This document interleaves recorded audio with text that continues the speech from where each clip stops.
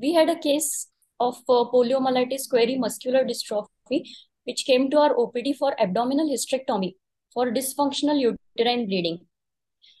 Actually, this patient is a 34-year female patient who was diagnosed at the age of 3 years as polio as per her relatives. And it started in the lower limbs first, and within 1 year, it progressed to both the upper limbs as well as back and neck. And within 1 year, she became bedridden. She did not have any breathing difficulty. Her bowel bladder control was also normal, and she was mentally normal. I mean, no mental abnormality was there. Surgical history, she was taken outside in periphery center for abdominal hysterectomy with very basic investigations, and general anesthesia was planned for her. So at that time, they induced her with propofol and gave scoline. And after giving scoline, they tried for laryngoscopy, and even the epiglottis was not visible. And the case was postponed. They somehow made her awake, and the case was postponed in view of difficult intubation as they could not intubate the patient, and they shifted this patient to our hospital.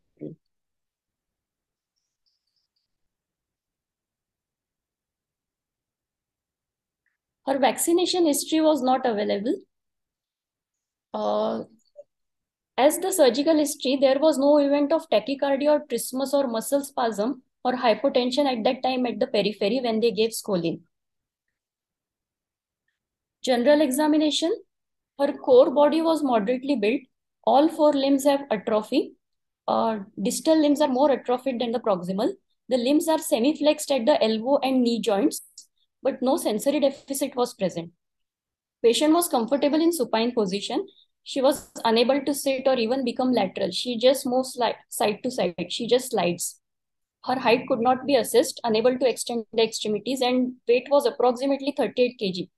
It was also not assessed as we did not have any other machine to assess her weight. Her vitals were absolutely normal. Room air saturation was also normal. She had a difficult IV access. Only one vein was available on the left hand, which was the extremities were flexed, so it was difficult, which was very positional. Airway examination, mouth opening restricted. It was rather less than 2 fingers. Her neck extension was also restricted. And I already had an history of difficult intubation, so she was definitely a difficulty. Routine investigations, including ECG, chest X-ray were done. We did an echo to rule out any cardiomyopathy. Our physician advised for ABG. Though her room air saturation was normal, he wanted to see the baseline PCO2. And the ABG was absolutely normal. Bedside PFT was done and it was also normal. Patient relatives were not affording and rather not willing for any diagnostic test for myopathies, which would now anyway not change her outcome. So we decided to go ahead with this.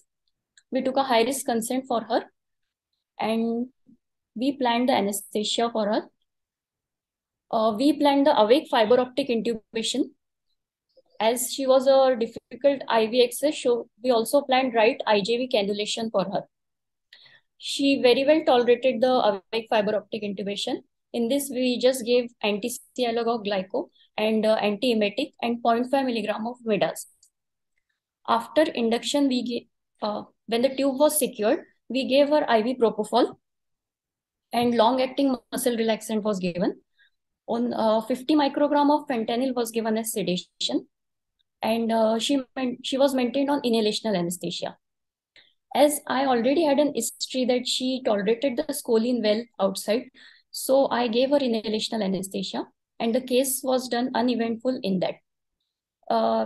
The only thing was that she required very less sedation, and intraoperative also very less requirement of inhalational anesthetic.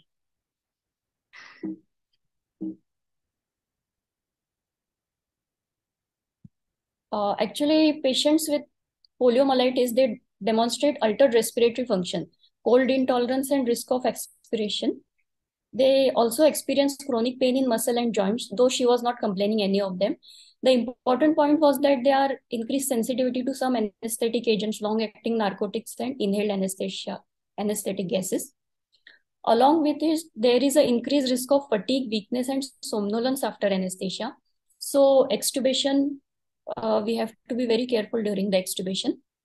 Anesthesia must enter on the preservation of muscle function post-operatively. We should consider short-acting anesthetic agents, analgesic requirements, and use of warming devices. Prolonged post-operative care and hospital admission are possible in these cases. We extubated the patient on ventilating bougie after she became fully awake and after adequate generation of the tidal volume, as muscle power we could not assess. So after removing the tube, we checked for her breathing on the ventilating bougie. It was normal and she well tolerated the procedure, and then she was extubated on table. Thank you.